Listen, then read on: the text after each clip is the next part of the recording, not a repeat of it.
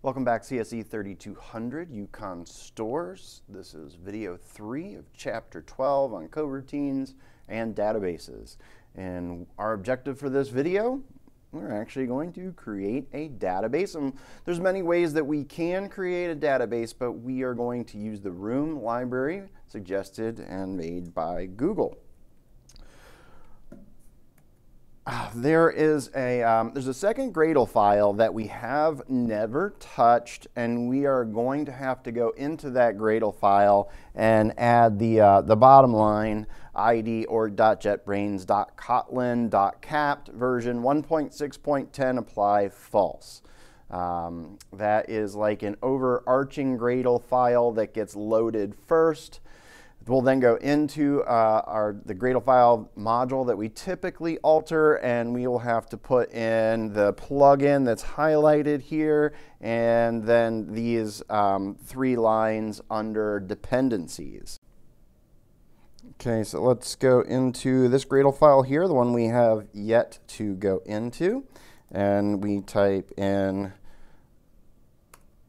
ID, single quote, org.jetbrains.kotlin.kapt.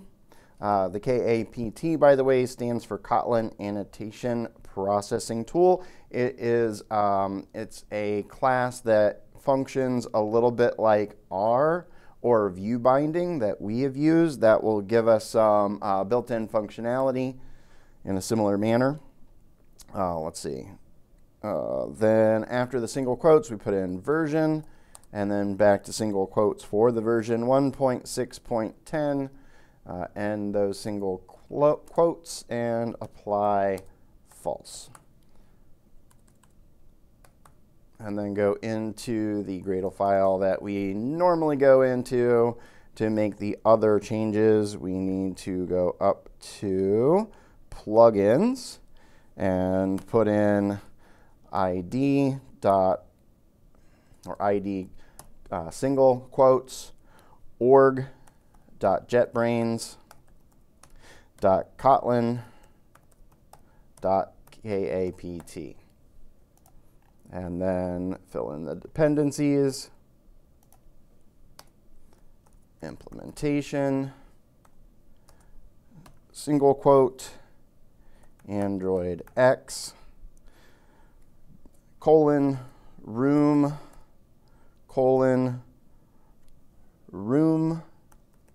dash runtime, 2.4.2. I'm going to check that with my slides.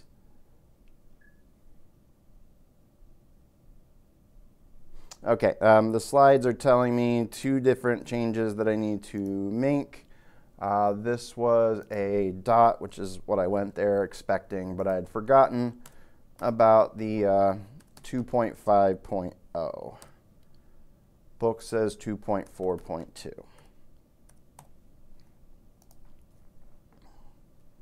And then we're going to have a similar implementation. Android X, lost the room. This will say room, and it's going to go -KTX. And then 2.5.0, I think that's fine. And then our last one is KAPT, Android X.room. room dash compiled or compiler, and let's go with the 2.5.0. Let's see if that looks good. I think it does. Let's sync. Okay, I did have one typo, and an R ended up there in front of the KTX, but found that and it ran after I did the sync.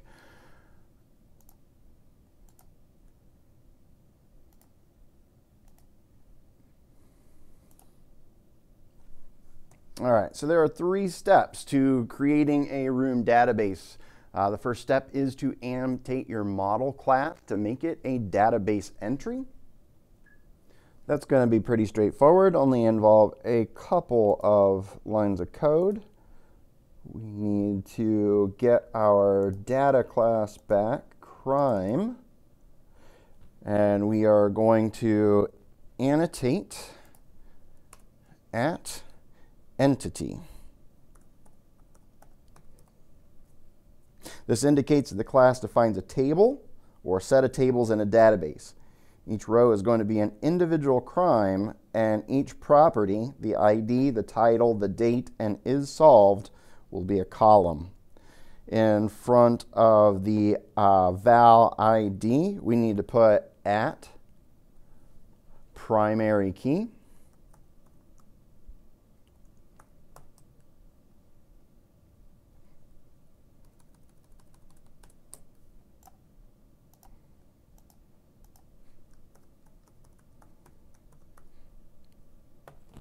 The data that is tied to, this is the data that is tied to some unique element for every entry. You need one. That way we can query an individual crime using its ID. So let's get the imports for these. Alt-Shift-Enter. And Alt-Shift-Enter.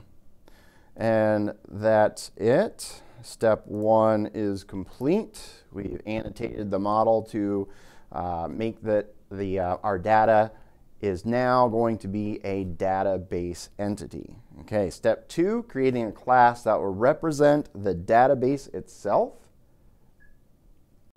All right, so now we need to right-click on com.bignerdranch.android.criminalintent and go New Package. And we are going to erase this and call it database. That's it. And then we get this new package down here, and we want to right click on that package, and we want to go new Kotlin class file, and we're going to call this crime database.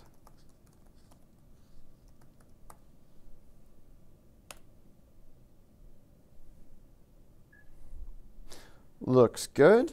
All right, so now we are going to put at database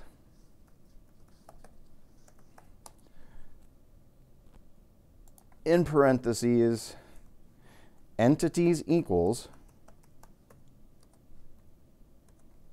and then in squared brackets, capital crime, colon, colon, crime. And this is just going to give a list of classes that the database is going to have to use in order to make itself. We have only got one class here, so it's a list with one item in it. And then comma, version equals 1, and end the parentheses, and then abstract class crime database of type room database. So we're extending that class. That is a base class in the room package. Beginning end parentheses, and good. Okay. We got some imports to do.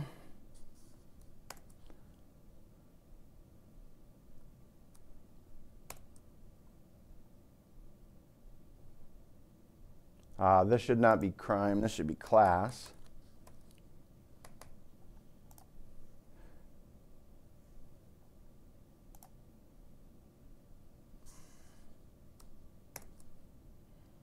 Okay.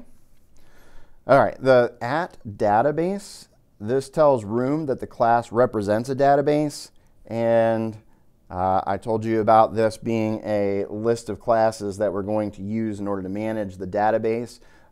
We should always have a version number. We'll start with 1. Anytime we make any updates to the structure of our database, we will change that version number. And I believe we will do that at least one time before our application is final. So we did step 2, creating the class that will represent the database itself. And now the final step, creating a type converter so that the database can handle your model data. The databases can handle primitives, it can handle enums, it can handle other things, I believe, but it does not know how to handle or represent a date, for instance. And so we're going to have to basically convert from the whatever we have in the database to make it a date, and then we're going to have to convert it back, from the date structure to put it back in the database. So we are going to have to do both of those. So we're going to make another class.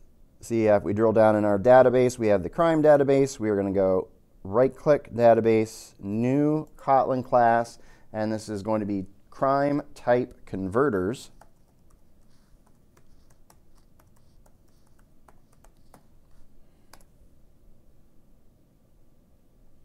Okay, looks good. Annotation at type converter, singular, even though you have the option of plural, and we use plural in the name of the class. Got the import, okay. Function fun from date, and argument date of type date, returning a long,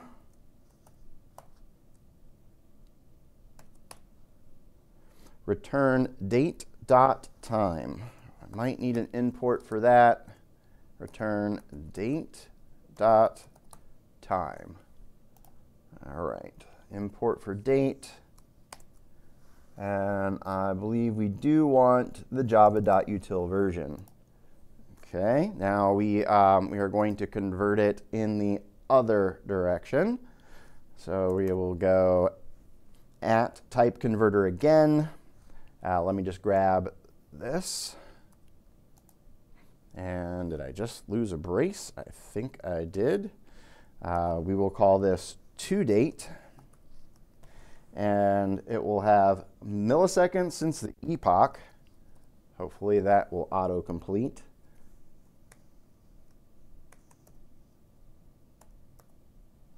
It does not.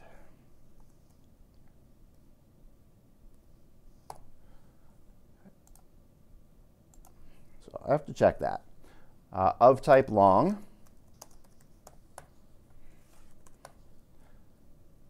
Returning a date object. And now I got my end brace back. All right, inside of these curly braces, return date.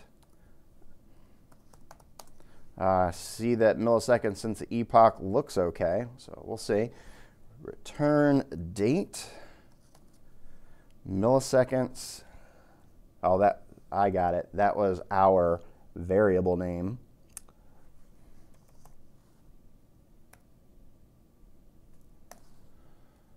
All right, and that should do it. Let's see.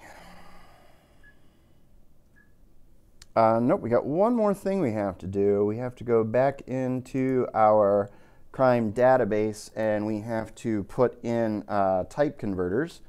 So at type converter. This is the plural version. Crime type converters.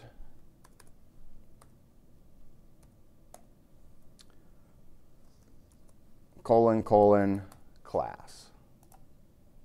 And we need an import for that. And we'll figure it out in the next video if there's been any mistakes, but at this point we should have enabled our database because we have finished all 3 steps in the process. So let's see, in the next video we will make a data access object. So I'll see you in that video next.